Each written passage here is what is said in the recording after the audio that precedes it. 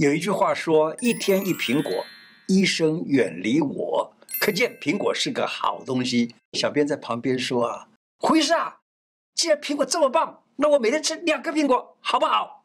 嘿，当然好啊！不只是医生会远离你，嘿，钱包也远离你啦。胡来我开讲喽，我是你的老朋友胡医师。今天要讲的是苹果。你知道古时候把苹果叫什么吗？叫做林檎。林檎哦，翻成日文就念成 lingo。所以呢，你会听到很多人念 lingo 是日本话，也是台语呢，因为台语也是从日文来的，所以叫做 lingo。跟大家介绍苹果有什么厉害的地方，除了白雪公主继母给你的苹果不能吃之外，苹果怎么挑、怎么吃才会美味又健康呢？还要介绍甜甜的苹果汤，容易腹泻的朋友，我会分享你如何煮苹果能够止腹泻。等一下，通通告诉你。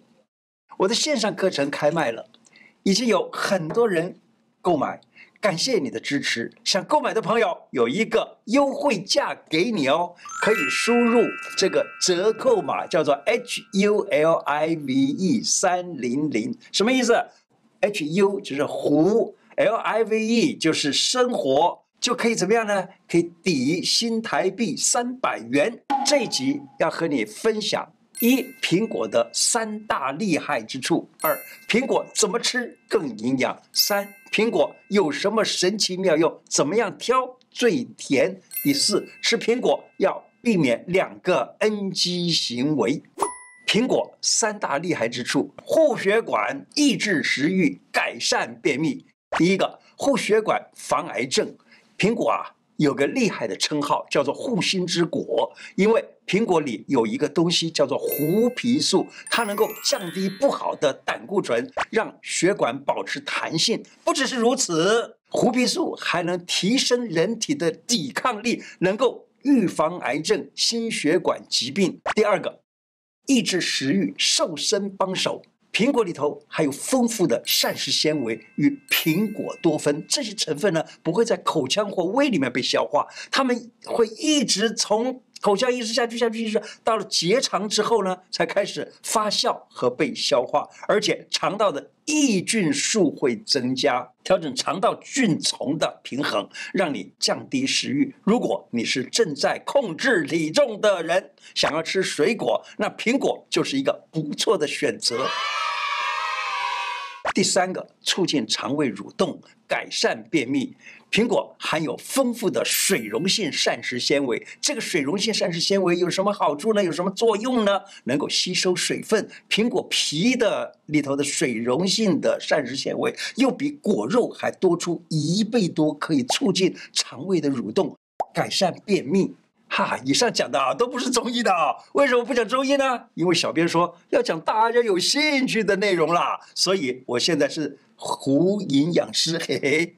好，我现在请中医出来了。除了这3个营养价值很厉害，苹果还好吃到让唐高宗都赞叹，因此呢被封为文林郎果。和你说一个古代有趣的故事。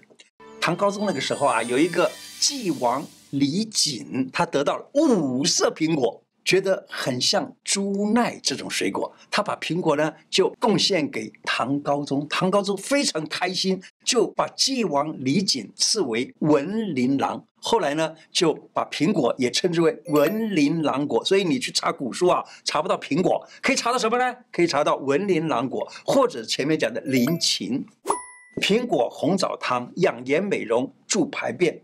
我们女生啊，不是啦，是你们女生啦拍照的时候不能只靠修图软体，要想气色粉粉嫩嫩的，这一道好喝的苹果红枣汤喝一喝，不但增添红润气色，而且还能够帮助你排便顺畅。怎么做呢？苹果红枣汤材料：苹果1颗，枸杞大约20公克，红枣3颗，水1200毫升，冰糖适量。苹果洗干净切片，红枣去核备用。锅子里头倒1200毫升的水，水滚了之后呢，加入红枣，大火煮开然后转小火焖煮5分钟，然后呢倒入苹果片、枸杞，再煮它个3分钟，最后加上适量的冰糖就可以吃了。假日的时候煮一锅这样子的甜汤，帮家人调理一下肠胃，降胆固醇。苹果能够健脾养心，红枣能够补气又补血，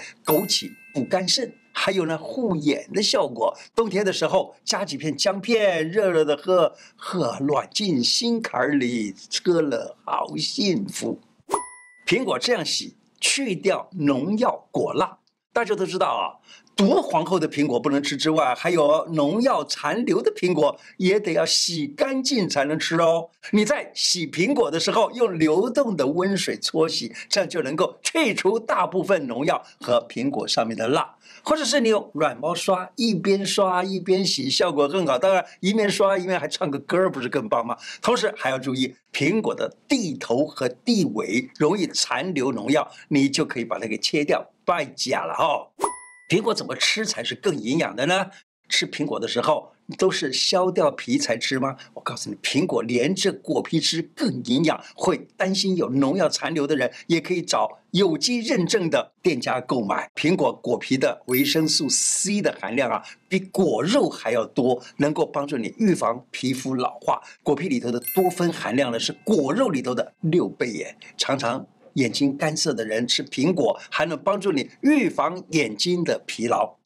切苹果怎么切才比较好吃呢？有一种情况是这样的哈，你妈妈叫你拿切好的苹果块给阿公阿嬷夹，阿公阿嬷说：“哈，我喙齿唔好啦，加袂叮当啦，乖孙嘞，你家己夹得好啦。”我跟你讲啊，分享我水果安怎切苹果的方法，保证80岁的人也能咬得动哦。你把苹果切成很薄的薄片，用一个美美的盘子装起来，这样呢，你的爷爷奶奶也能享受到非常好吃的苹果滋味，而且还会夸你：“乖孙啊，你真友好，来，阿嬷100块给你。”你可以买4小啊来吃啊，乖孙啊，你真友好哦，来，阿嬷。几百颗配合你，可以买糖来吃哦。苹果搭配红茶也很棒哦。苹果的爽口结合着红茶的风味，不管是炎热的夏天还是寒冷的冬天，这个当做下午茶来吃，还非常适合哦。苹果红茶怎么做？材料：1颗大苹果，2个红茶包，然后1000毫升的水。把水倒在锅子里头，中火煮开了，把苹果切成小块，放到水里面一起煮，然后把火关小一点点，持续的慢慢煮，煮它个20分钟，火关掉，再放入红茶包，静置2分钟之后，把红茶包就拿掉，接着倒到茶杯里头就可以享用了。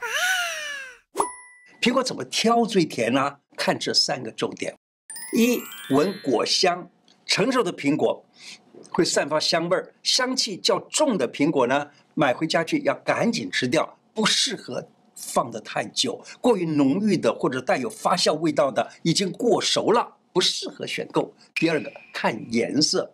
这个颜色呢，上面不是说越红的越好，而是呢上面像富士苹果啦、五爪苹果啦等等其实看它皮上面有没有这个小点点，有这个小点点呢，是不是红黄相间的是不是？好，然后呢，果斑明显的那种苹果，甜度和口感都比较棒。但是呢，如果果斑是暗红色的，那就表示不够新鲜了。第3，看果脐。你选苹果的时候，要看看它的肚脐都在了这个肚脐在哪儿呢？就是在底部凹陷的这个地方。肚脐越大越深，就表示苹果越成熟，甜度也越高。肚脐深的苹果呢，果核也比较小一点，你可以吃到更多的果肉。苹果神奇妙用，可以止腹泻。苹果不只是水果，还有止泻的效果，这都是因为苹果里面有果胶，腹泻的时候吃苹果呢，它能够发挥保护肠壁的作用，吸附肠道里头多余的水分，这样能够帮助让粪便成型，减少腹泻。古时候把苹果叫做临禽，像《食疗本草》里头说了，苹果能够治腹泻。他怎么说的呢？他说：“主谷粒泻精。”主谷粒泻精什么意思呢？谷粒就是大便它好像那个食物都没有完全消化，还有那个饭粒儿啊，什么东西，所以叫谷粒啊，叫谷，有带着骨的这种泄粒。那么属泄精，就是说这个有一些人啊，他在睡觉的时候啦，或者是没有睡觉的时候，这个精液走出来了。给妈妈讲一个很实用的小方法。如果家里面有小孩啊，他有腹泻的状况，你可以先把苹果洗干净，带皮切成小片儿，放在碗里头，隔水蒸煮5分钟就可以吃了。如果是给婴幼儿吃，就取浓汁喝。稍大一点的幼儿呢，就除了喝汤之外，还可以刮一点点苹果泥给他吃。下次万一你家里的小朋友肚子不舒服、哭闹的时候，可以试着吃一些苹果。吃苹果要避免2个NG行为。2类人不要吃打汁的苹果：1肾脏病的，2糖尿病的。这些朋友要注意啊，吃水果的时候最好能够直接吃就直接吃，不要打成果汁，因为打成果汁啊，很可能你就会多吃1、2个苹果的果汁了，那就吃进去太多的糖分以及里头的其他的离子。